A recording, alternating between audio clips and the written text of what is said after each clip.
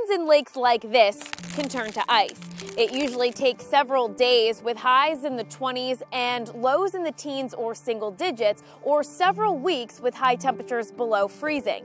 It can look fun to play on, but it's best not to test out that lake or pond ice. Ice accidents happen every year, resulting in rescues and possibly death. Ice is only safe to walk on when it's clear and at least 4 inches thick.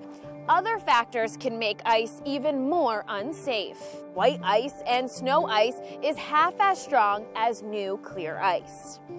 And if you see a lot of bubbles in the ice, it's more likely to crack. Remember, ice is rarely the same thickness across the pond. It can be a foot thick here and only an inch elsewhere. So this winter, make sure children have close supervision while playing outside, especially around ice.